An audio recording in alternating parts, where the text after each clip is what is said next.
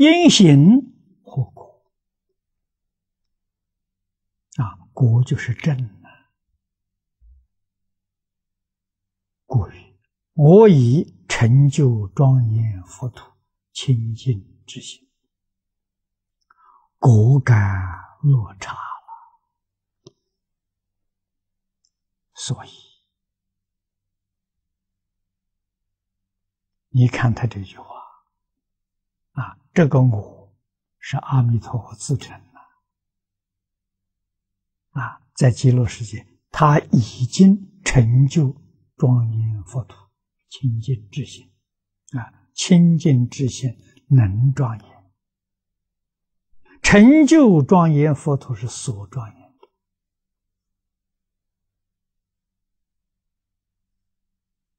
的总的来说，起心动念、言语造作，要跟清净平等觉相应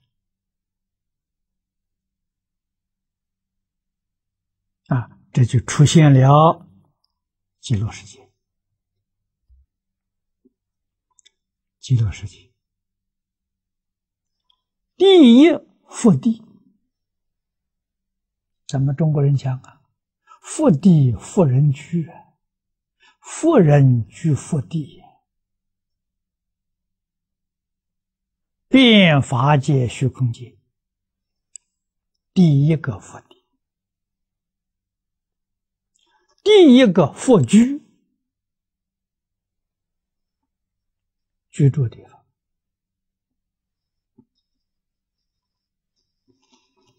所以十方诸佛赞叹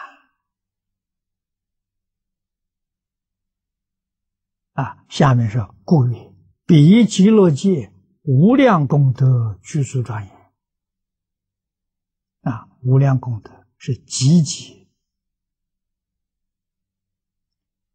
大福慧心，具足庄严是圆满果德现前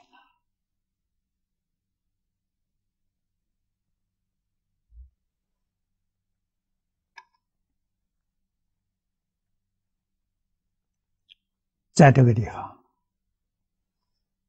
我们要很冷静，细心思维观察众生的福从哪来的？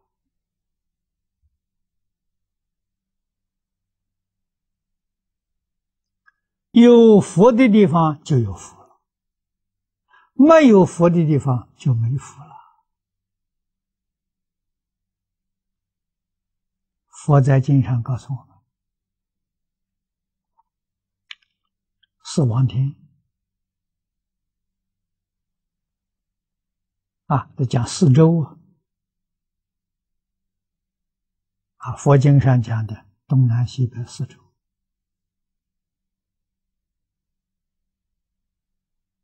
东胜神州，我们这个地球是属于这个地方。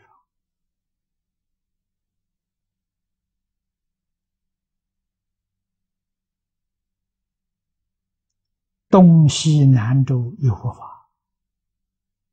北俱泸州没佛法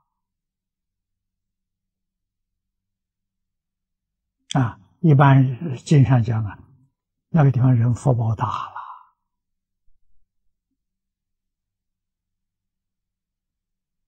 寿命长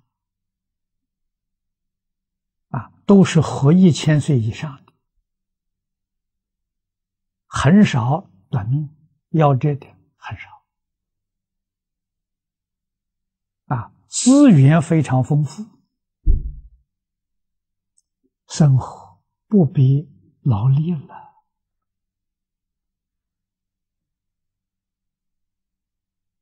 所以他生活的很舒适，不想修道所以说这就是佛家讲的富贵学道难，他生活太修育了，不想学这个东西。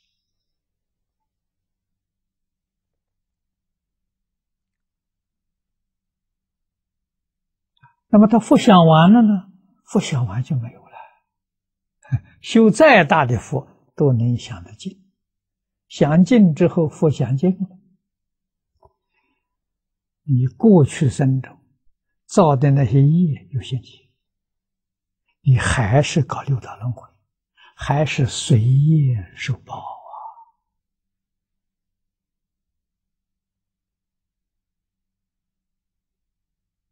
啊！人有福报升到天上去了，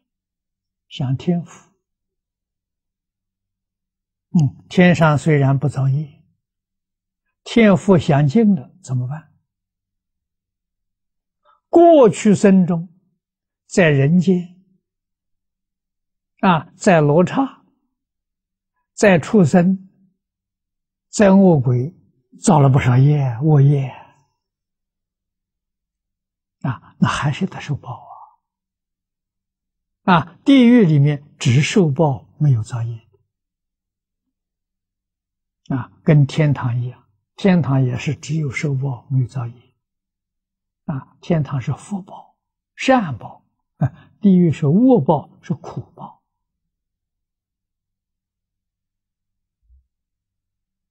福享得尽，罪也受得尽罪报完之后从地狱出来了，